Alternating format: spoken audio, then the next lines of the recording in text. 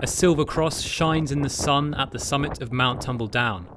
It's one of the 1,000 reminders of the war in 1982, scattered all over the hills beyond Stanley. A fierce battle took place here shortly before the end of the conflict, but despite the vast amount of remains from the fighting still here, the battlefield has never been surveyed, until now.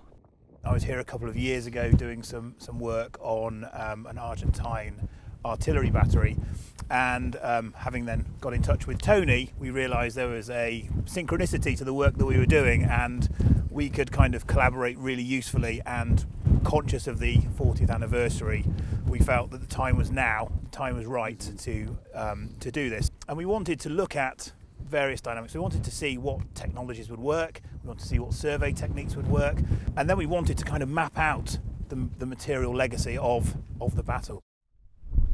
They shall not grow old, as we that are left grow old. Age shall not weary them. It was also an opportunity for returning veterans, themselves members of the team, to come to terms with the war and the psychological effects it had had on them. After a long day of surveying, veteran Scott Scars laid wreaths at the top of Mount Tumbledown to remember their fallen comrades. I've worked in the clinical arena in the army for over 27 years, so to bring people who've been affected by the service, be it physically and psychologically, from the war, back to this place and actually relive some of that, confront some of their fears, rather than do it clinically in a remote room, which hasn't these kind of experiences here of kind of touching, feeling and smelling the experience. It's just absolutely fantastic. It's something I've never done before, so it's been great, yeah. Well, I gather over the years many people have come back here to revisit battle sites that they were involved in. The lads in question were 19 years of age, so on this occasion to give people what I'd call a prolonged exposure to that, whilst it's been difficult at times and it's been very emotive for the two individuals we have with us, I would say at this point, coming towards the end of the project, they would agree that they feel significantly better as a result, because they've had that opportunity to not come here just once but nearly every day for the duration of the project.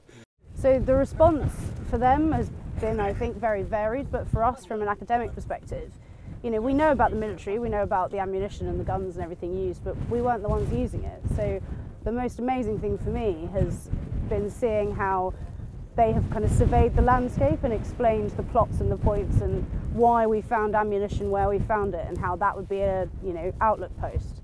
And all of that coming together is a vast amount of knowledge, which really helps paint a picture of the battle. Right from the very outset, we decided that this has to be a community project. Longer term, this is how the project will sustain itself and endure. We want people to be thinking about conflict heritage. We want people to be thinking and thinking about how they might protect and preserve the heritage that is actually up here and exposed. There are still a lot of remains related to 1982, but they are disappearing. Shell holes are healing over, metal objects are rusting, items have been taken away as souvenirs, fortifications are collapsing. And the idea of the project is to create an audit of that material so it can be properly managed and not necessarily preserved in aspic, but certainly be maintained into the future as an important resource.